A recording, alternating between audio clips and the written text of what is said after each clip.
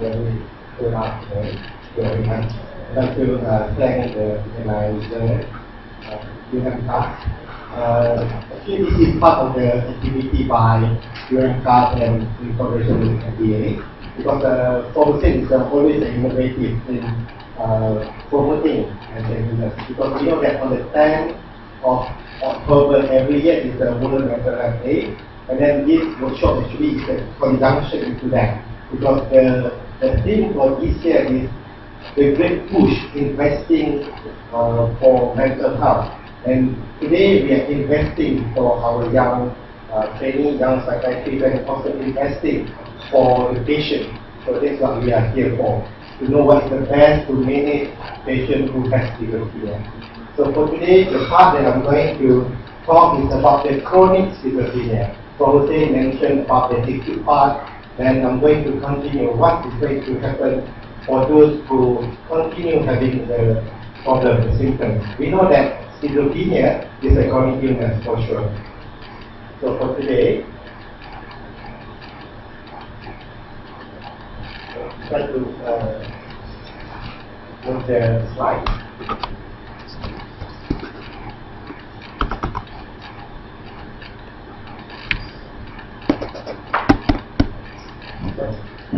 The title is the management of chronic schizophrenia, breaking the barrier. This is the title for my talk. This is an opportunity for us to share, so no need honorarium for this. And then there are three topics that I would like to talk. One, the unmet needs in chronic schizophrenia, the challenges in mental therapy, and the new hope, whether there is a life in the medication or probably in the intervention. Maybe the medication cannot help us anymore to move forward. So maybe there is a still hope for a new medication. So we know that schizophrenia is a quite common, 1 in every 100. But we know that it affects more than that. One, for people who have schizophrenia, will affect so many others. And then the good thing is, meaning that so many others can have people who have schizophrenia. So we are one of them. And then managing people who have schizophrenia not just like a sprint. It's not like just one-off event. It's more like a marathon. Because we're going to deal with that person from the day they come to see the doctor or any mental health professional until the person passes away. Really, it's like a commitment that we have to give to that person until they leave us to go to another world. So it's a marathon, meaning that not everyone will able to finish until the end. Some of them maybe have to stop. Some probably only a few will finish, and only a few will get medal at the end, saying that they are completed the marathon, and the rest maybe somewhere or just have to take taxi to the end of the road. But we also notice that so many people watching people who are run the marathon. It's like schizophrenia as well. There's so many people know that this patient needs help and this patient with schizophrenia needs to be assisted, but we only watching without helping help, helping to give our hand to make them feel a little bit better in continue managing their life. We also know that the stages of people who have schizophrenia, the first one is the pre-morbid. This one we do not know. And then the only time that we start to notice the changes is the time, the onset, where the person usually will show dramatic changes in their personality, their behavior, and then they start to share their experiences. Or everyone close to them will notice that they are becoming a different person. So this is the onset. But the illness started much earlier than that, during the prodromal. The prodromal part is the one that we need. This is the one that we thought that if we recognize this part early, we can do something to prevent that. But this research has been going on for quite some time. At this moment, we haven't got much evidence to say that we are very good in detecting this early to prevent further complications. But what we know for sure, during the onset, if we manage them very well, we probably going to have a better prognosis. And then this part is equally important, because usually this part we started to think that they either we already give up on them or we started to neglect them because we thought that we are able to do good already, and then we decided not to follow them up closely. Then they may have relapse, and they're probably going to have a more stormy, more complications if we do not monitor them closely. That's what I mean by marathon. The ongoing monitoring should be start from the beginning until at the end, when the patient leaves us. If you look at the cause of the illness, it's not just a straight line from one way to other. It's somehow it's very, one way to another. And then during the acute phase, the stabilization phase, the maintenance phase, the aim for the treatment will be different. For example, in the acute phase, we're going to manage this part. And then the chronic part is where the symptoms started to be slightly different. We are no longer settled for the positive symptoms. We go for the other domain of schizophrenia. We go for the negative symptoms, depressive symptoms, cognitive symptoms.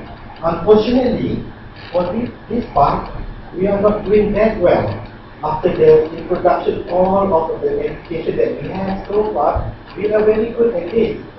We are very good indeed in diminishing these symptoms. However, for this part, we are not so good. Maybe that's the reason the outcome measure in terms of the effectiveness of the medication, the results are conflicting. Because we are maybe not looking at the right patient, or maybe because we are measuring different symptoms. We are mixed up between the positive and negative symptoms, and the negative symptoms, of course, the treatment is not available yet for the effective treatment. Then when we're talking about, again, I mentioned about the domain of schizophrenia, not just a positive symptom. Positive symptom is the one that we are familiar with, hearing voices, delusion, think that we are Imam Mahdi, for example, Jesus Christ, things like that. That is the one that brought attention to us. The family member will bring this patient to the casualty and then need to be seen by the psychiatrist because they behave very abnormally. But there are also other symptoms of schizophrenia, negative symptoms. The patient's no motivation, they don't talk as much as before, and then the family started to think that the patient may be depressed. And then we also have to be careful because negative symptoms and the mood symptoms can happen in the same individual. A little bit difficult to tease out between these two symptoms. In addition to that, they also having cognitive deficit, meaning that they are having difficulties in terms of their executive functioning, their high intellectual activities.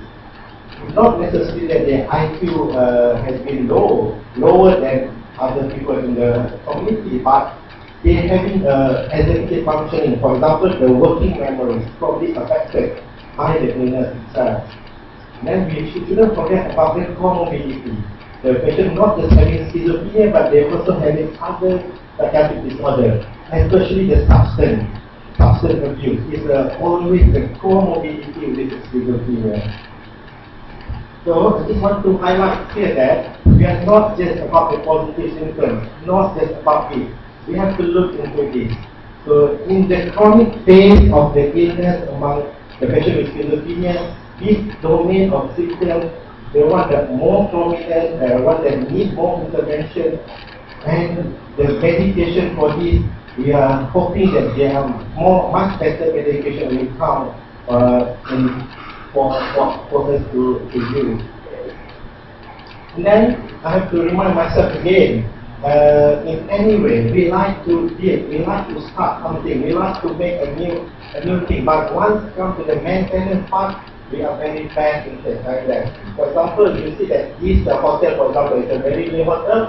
We come back in 2 years' time, probably it's not as nice as this anymore, because the maintenance is not very good.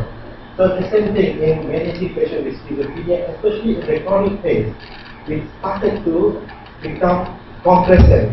and then we started to trust our patient too much, or we started to trust our medication too much until the patient started to show the sign of relapse. And we know the more the patient has a symptom of relapse, the poorer the prognosis of the person is going to become.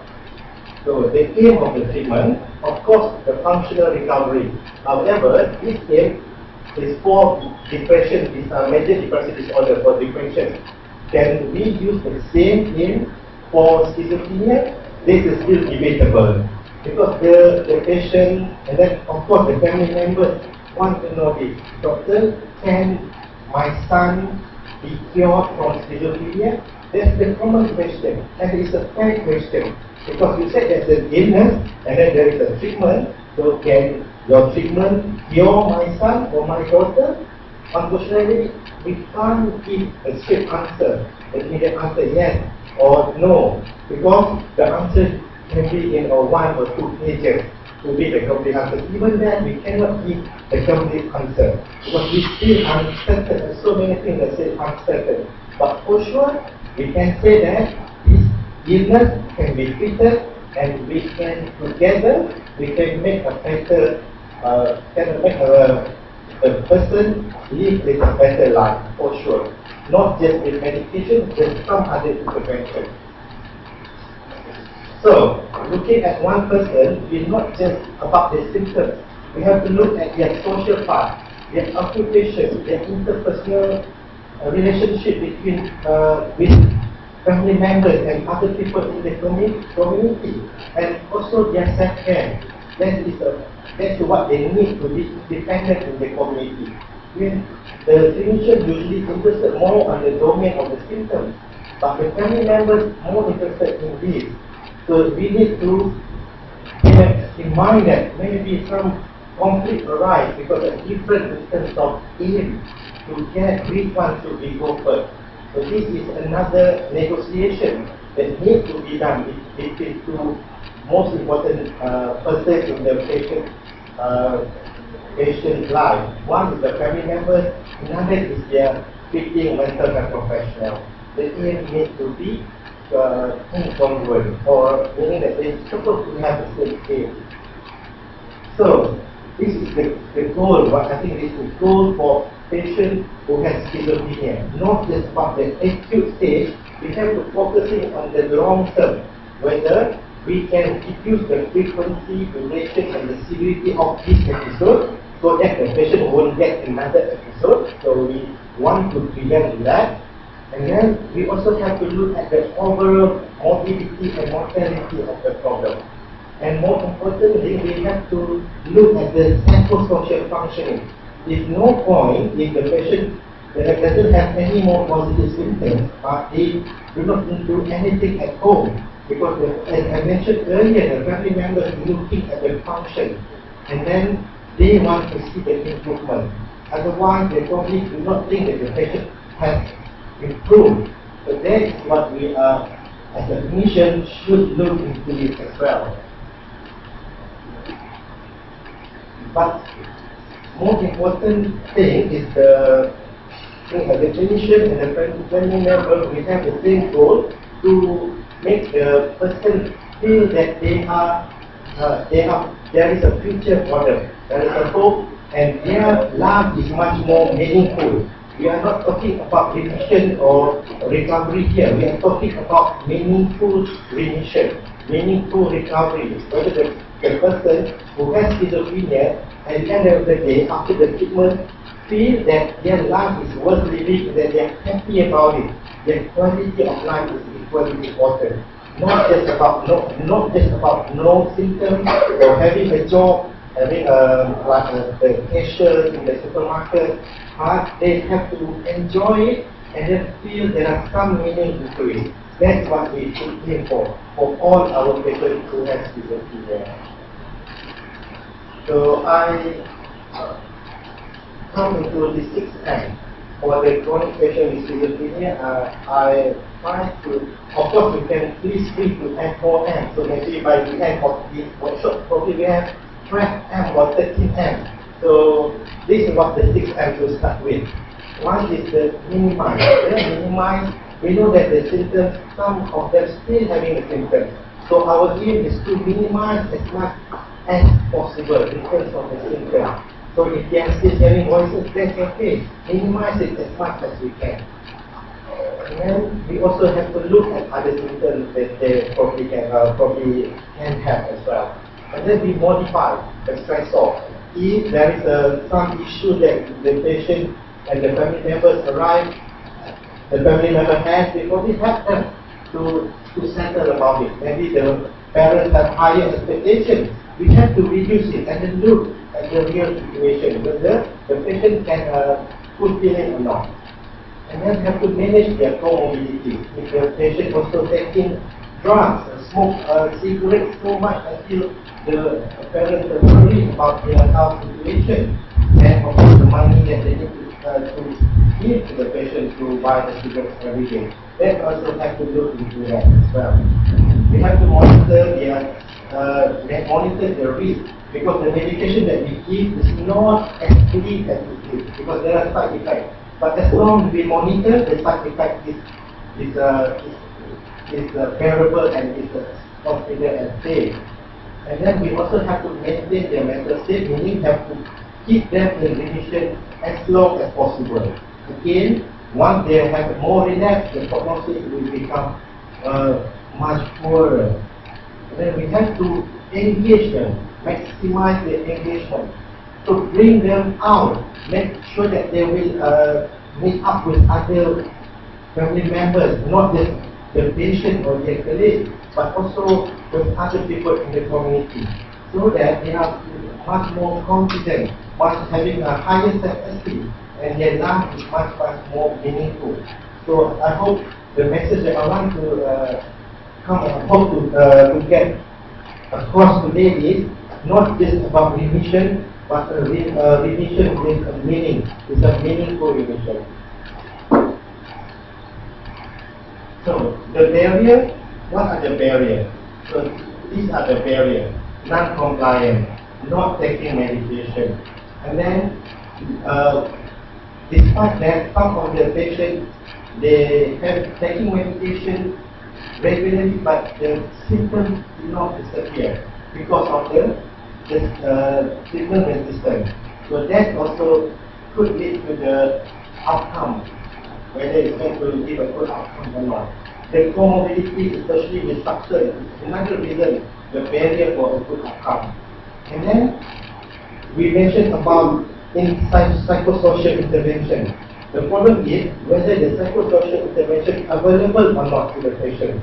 We are talking so much about other activities the patient should involve on, whether there are any venue or not for them to get involved, whether there are enough assistance for them to go into the place, for example. We know that the taxi fare is not cheap, so whether there are some kind of assistance for them to go to one place to another without further give a burden to their family members.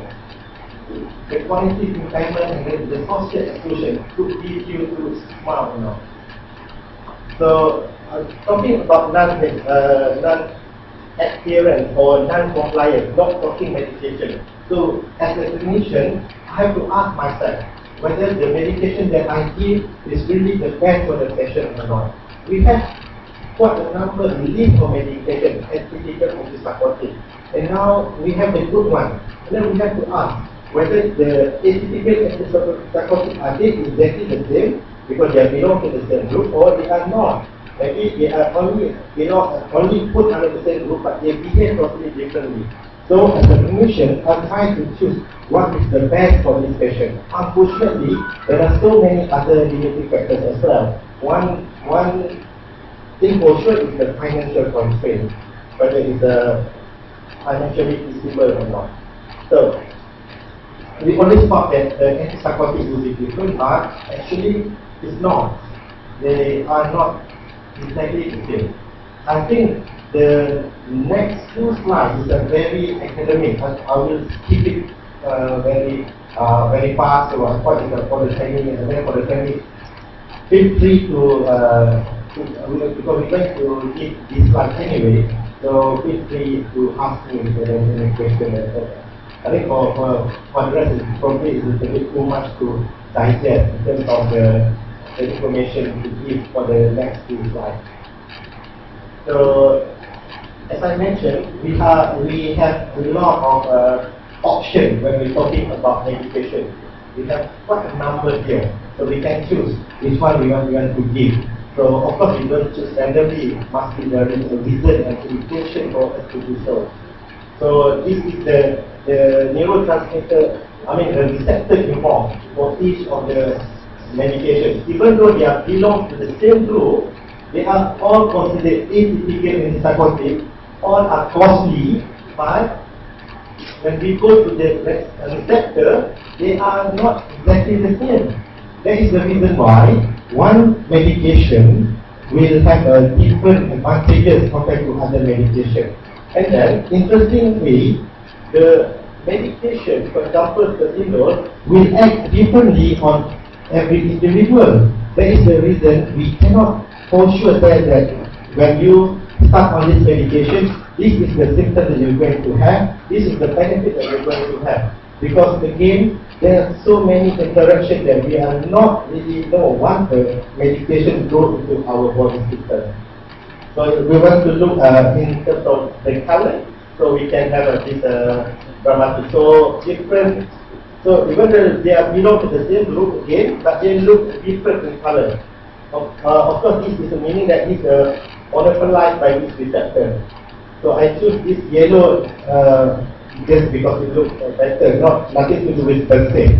So it really looks much nicer. So then this is the study to show that when we're talking about the treatment, we have to talk about evidence base. So this is the evidence. There is an article in Lancet. It's a very high impact journal. Compare between the first generation and second generation. And I will go to the conclusion of this.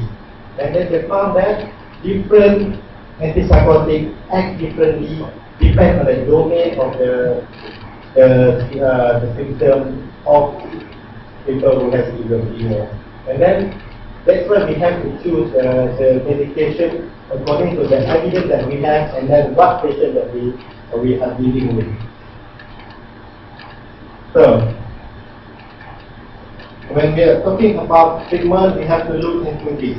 We have to look into the efficacy, meaning that whether the drug works. So if the drug works, can the patient tolerate the side effect?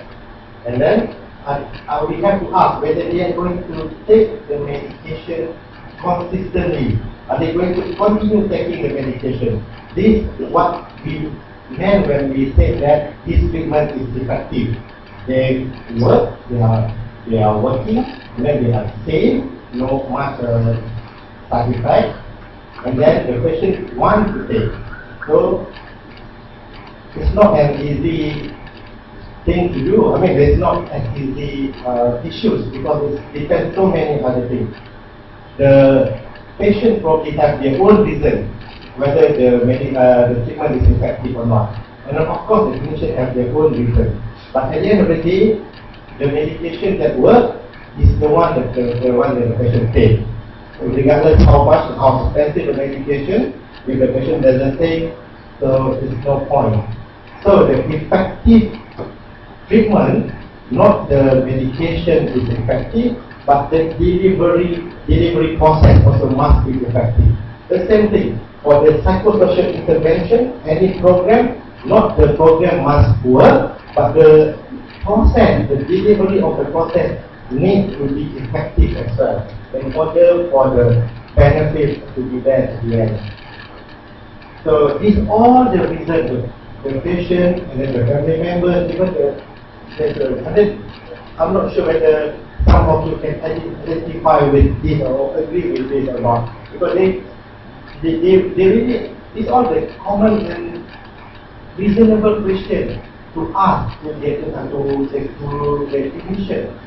For example, do I really need the treatment? Am I going to be addicted to it? What is the side effect? So these are the reasons why the patient probably doesn't take the medicine, because their question not being answered. So, before we prescribe, we have to bear in mind, these are the questions that we have to, for example, to satisfy them, so that they will continue to take the next step. So the reason for stopping medication usually due to the symptoms not being effectively treated or the side effects. So this is the short, whether it is not able to tolerate or not effective. So show that the most important thing is the treatment needs to be effective first. Usually, once the treatment is effective, the family, the patient will still want to continue taking. So that's the message that I think put into the table, whether which one is more important, the effectiveness or the tolerability. Of course, we know that equality, both are important, but which one is more important for the patient and the family member? So we are in the right setting where some of us can discuss later and then give opinion. So maybe the studies here is not necessarily the correct one. So we can share our own anecdotal experience to say if to agree or disagree with the findings here. So the non-compliance is a very big issue, really. We say that 50 to 75% stop taking medication after 1 to 2 years. And then the cost is a lot. Actually, the cost of not taking medicine is much worse than the cost of the medication itself. So we cannot do justice or justify the cost of a medication that we ask our hospital to provide if we don't take medicine. So that's an important the issue of non-compliance. And all the studies show there are so many factors that associated with non-compliance. Poor insight, for example, and then our perception in terms of the medication. And then we also can use their previous experience. If they are non-compliant before, more likely they are not going to be compliant now. Then the good thing is the poorer therapeutic alliance. What I said is an important thing, because there is something as a clinician when we can do something about it. It's easily for us to improve the therapeutic alliance with our patient and their family members, to improve the adherence. Again, I don't want to go into this. It's a study again I think the study is important for us to use as evidence-based, but the reality, the clinical experience, our own experience also is very important. So this is the venue for us to discuss and then share. So, I want to, this is the last few words I'm going to talk about the non-recurrent schizophrenia. So we know it's costly, and then we have to measure somehow how to assess the non-inherent. If we have a good heart saying that all our patients are compliant, meaning they are very naive, they are just a new clinician, for example. So seeing that our patient will comply, because they have so many reasons, and then there are so many hurdles between the medication and the patient before they take the medication into the mouth. So we have to improve our therapeutic alliance, and then we have to remember this: adherence and persistence on medication is the basic foundation to achieve long-term outcome, in addition to psychosocial intervention. But we need the medication as the basic foundation. So this is what the Hippocrates said, and that's still applying now. If we cannot, we have to do these two things, to have or at least to do no harm. And we have to remember that, as I mentioned earlier, our medication, antipsychotic especially, has several side effects that we have to keep in our mind. But I think we are getting much better nowadays to look into the complications arise from antipsychotic, and we are doing that. We monitor these as part of our assessment. So this is the metabolic syndrome that also affects our patients, not just because they're taking McDonald's, because they're taking our medication and also their lifestyle as well. So this is the M1, the monitoring part that we have to look into. So this again, it was not just the weight gain related to diabetes, hypertension. All this is a good ingredient to have cardiovascular events, and it leads to so many other complications. So we know that our patients who have schizophrenia, they're not just having so much to face already, but they also die faster than the rest of us in the community. So we have to remember that not just medication, but we have to look into other issues, other domains that we have to go. And then what other thing that we are going to give to them will be discussed further throughout this workshop, tonight and tomorrow. So I hope we probably can help to change the life of our patients from dark and grey, dark here to a little bit grey and to become as beautiful as this. I think if we come together with integration of medication plus psychosocial intervention plus the clinician and the family members and the rest of the community come hand in hand, to have this view is not impossible. So with that, thank you.